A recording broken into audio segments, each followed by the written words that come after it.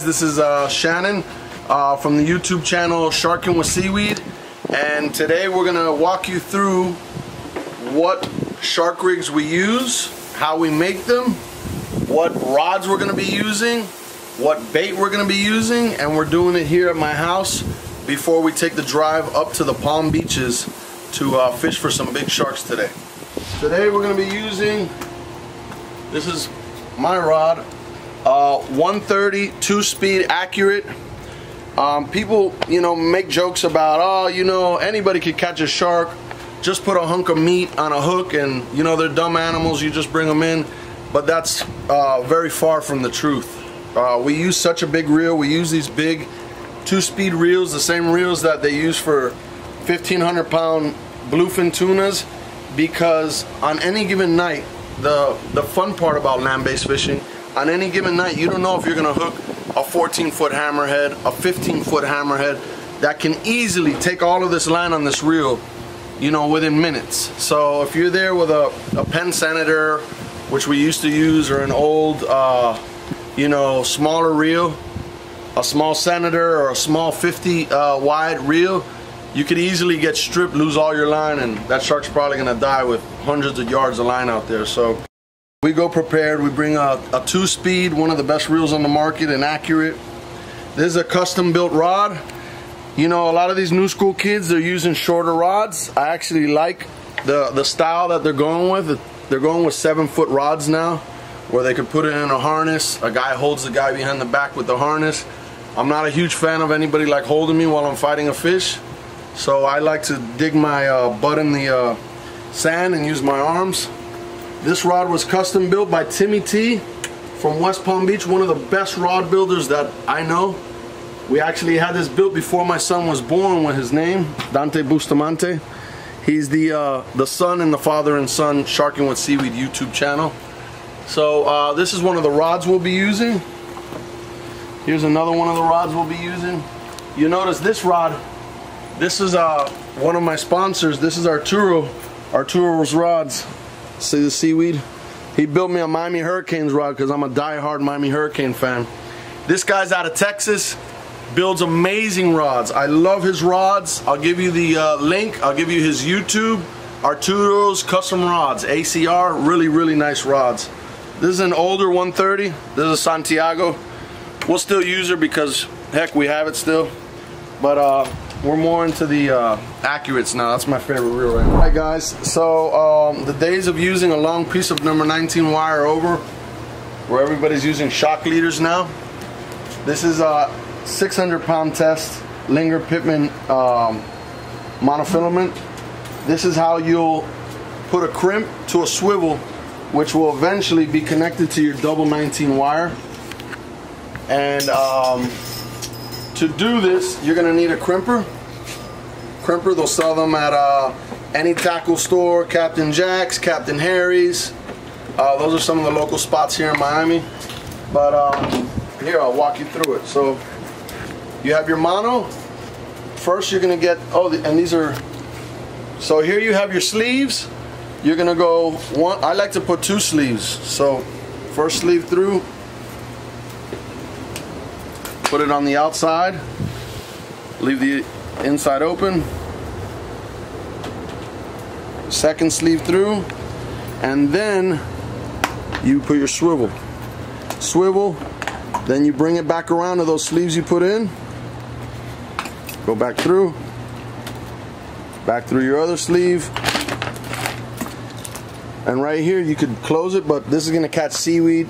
This is sloppy, I don't like it. So Sharkinwithseaweeds is going to tighten this up. So let's tighten that up so it's smaller. And let's crimp. So you're going to position the sleeve to where you could crimp on one end of the sleeve, a little light pressure, crimp, and then you slide it to the other end and crimp. So it's crimped on both sides. That's a perfect crimp. Then back here, you also don't want to do this. This is another sloppy way of making a leader. You leave this gets stuck on stuff, can get stuck on the bottom, catch a bunch of seaweed. You're going to bring your sleeve all the way to the end the end of that tail end of that tag line. Put it in your crimper. This is the 3 and 32. Crimp on that side. Crimp on this side. And we're done. So now we have our hook already wrapped with double 19 wire. But if I were to wrap this now to this swivel without doing anything, just like this is going to be a huge belly of number 19 wire. This is going to get stuck everywhere. You're going to lose any fish you hook because of this. It'll wrap around rocks, reef. So what we're going to do is hook this onto something and start this kind of braiding hair, knitting, I don't know. I call it braiding. I don't know what the real word is called. You could say braiding. Put a few twists in this. Some people use tape. I like to do it like this.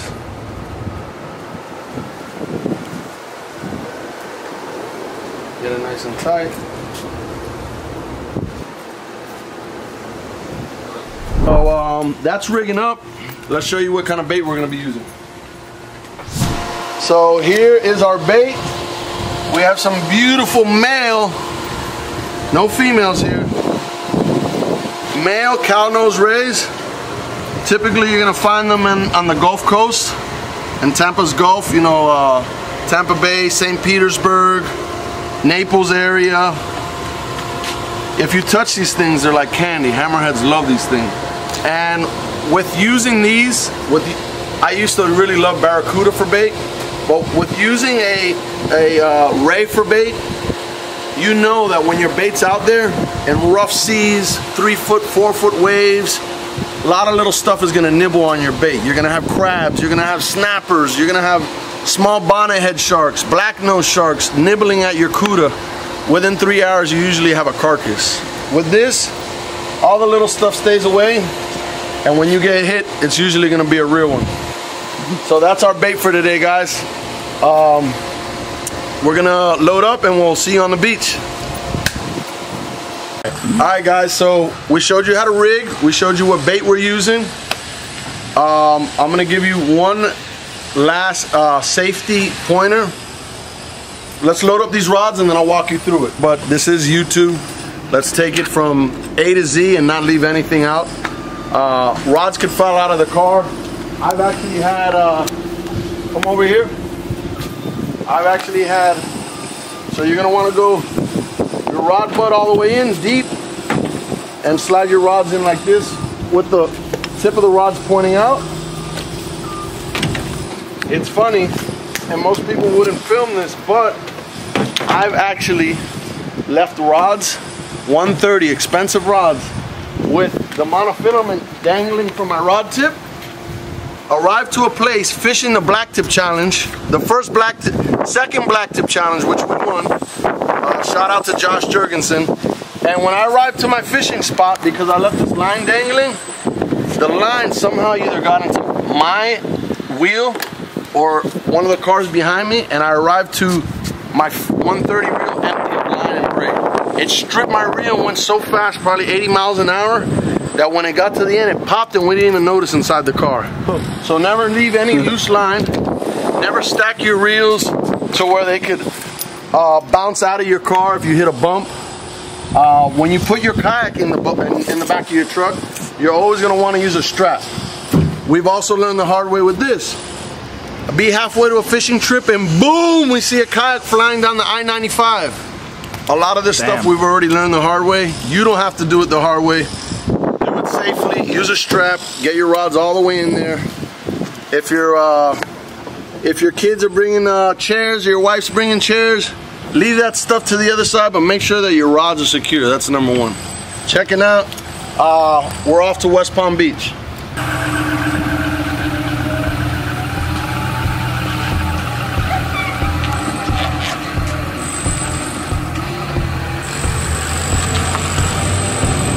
Hey guys, it's Seaweed from the YouTube channel Sharkin' with Seaweed, father-son, family-oriented fishing and cooking YouTube channel.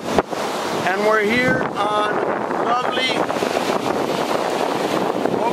Jones Beach. It's a rough one today, southeast winds, but the big sharks usually love onshore winds, so we're just gonna have to tough it out there and get through this surf. It's not too bad right now. It's maybe 3 to 4 with a ground swell breaking at the sandbar. We're gonna walk you through how to hook the bait, how to cut the bait, and how to kayak it out. The last time we went fishing, I remember having some nicks in my line. We had a tiger shark swim into this rod while it was out. So always check your line. Make sure you're not gonna kayak out another line with a bad fray or a nick in your line. You run the risk of, you know, leaving 200-300 yards out in the ocean, and we don't want that. So I took out about 150 yards.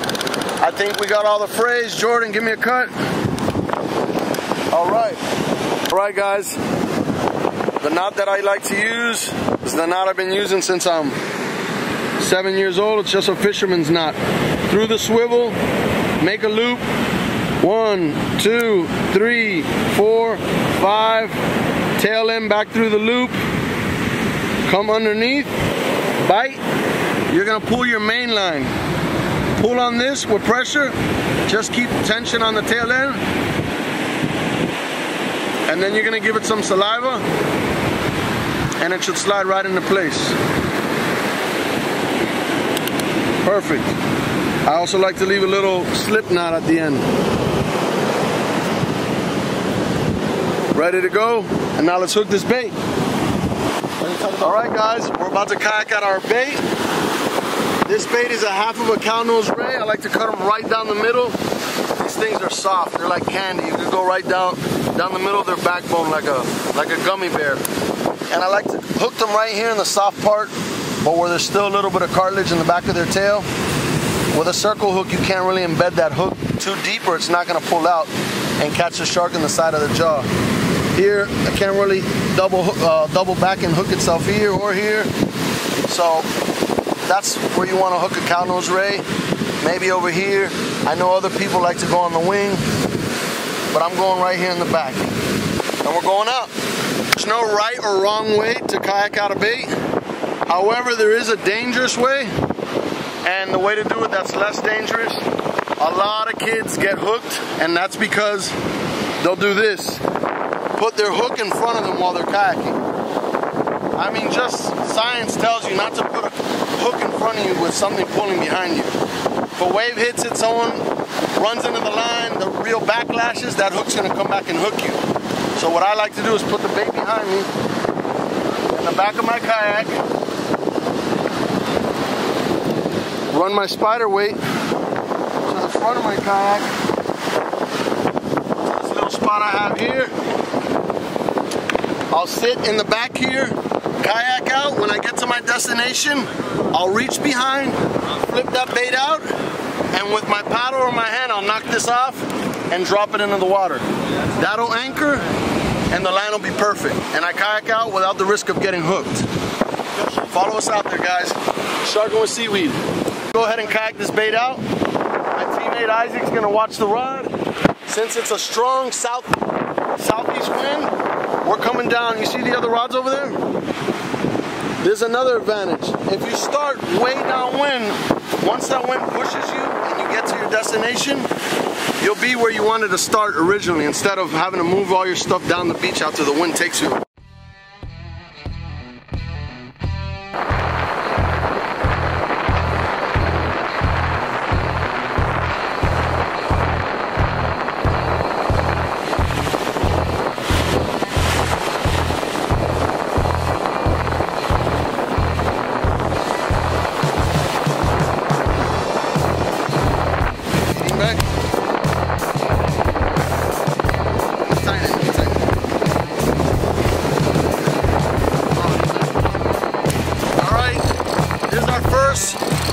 Sharking with Seaweed.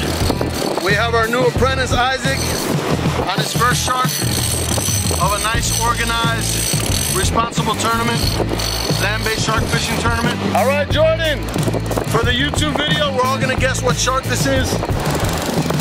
From the way that it's fighting, I wanna say that it's a 7-foot bull. What do you think it's gonna be, Jordan? You didn't see it fight, but it put a good bend on the rod. But since then, no drag pull. Just say a little bull shark. Little bull shark. How about you, Juan? Same as you. And you? I will say a little hammer. Little hammer, all right. Let's see who wins. Hammerhead. Woo! All right, guys. The hammerhead, you need to beach it and take the hooks out in less than a minute and a half. So we're on the clock, guys.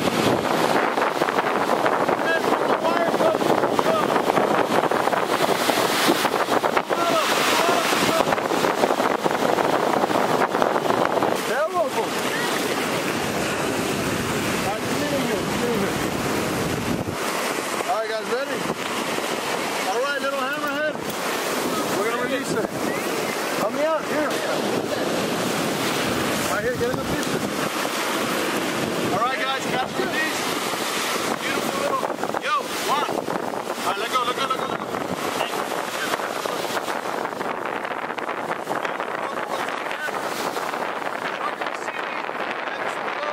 It hasn't even been a minute yet.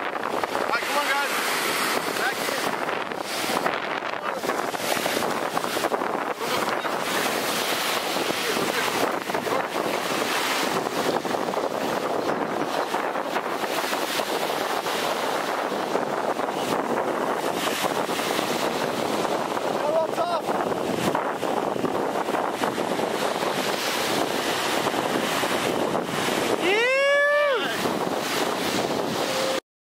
Release. Isaac, good job, buddy.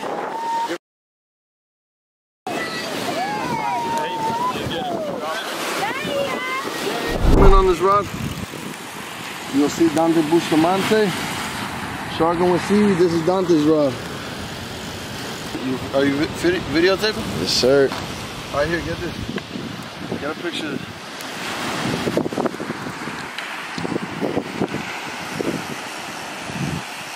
Big ol'. Bull. It's a bull. Tiger. No, is it? Tiger. Tiger bull. No, it's a bull. Tiger. Yeah? Big tiger. Yeah, boy. Woo! One. Yeah. How about it, one? 10-foot tiger, baby. Look at the camera, boy. Maybe 11 foot. Get the tape out. Oh, let me get the tape. Here, give me. This is the end. The tail spin.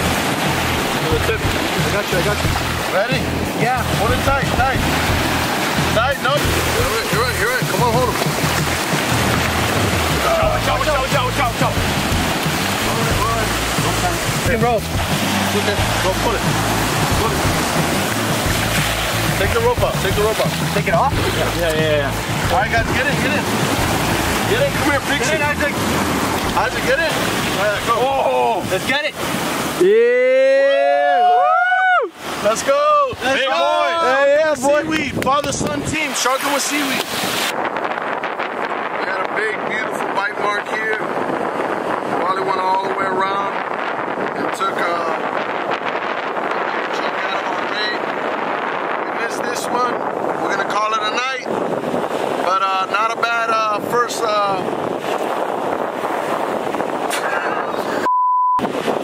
All right, guys, we're gonna call it a night, but not a bad first day for the tournament. We'll see you guys back out here tomorrow. It's blowing pretty hard tonight. It's hard to get out baits, but we'll give it another try in about a day or two. Checking out Sharking with Seaweed. Have a good night, guys.